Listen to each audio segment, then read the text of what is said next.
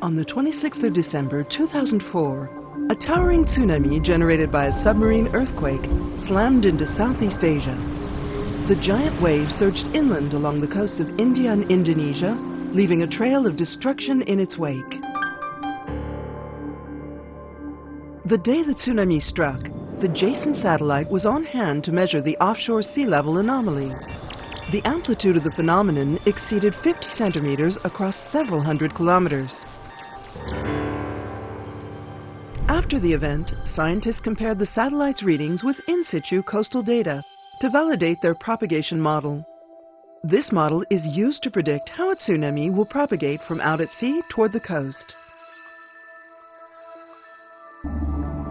The scientists' verdict was that the simulation closely matched actual events in Southeast Asia and could be extended to other seismically active areas around the globe.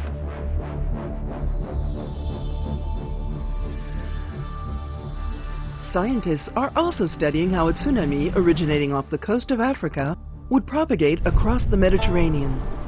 The most vulnerable coastlines would be in North Africa and then, half an hour later, the Balearic Islands and Andalusia. Further away, the destructive wave could even reach the Camargue 2 hours after the tremor. This type of model helps to determine which coastal areas are most at risk and to establish early warning systems.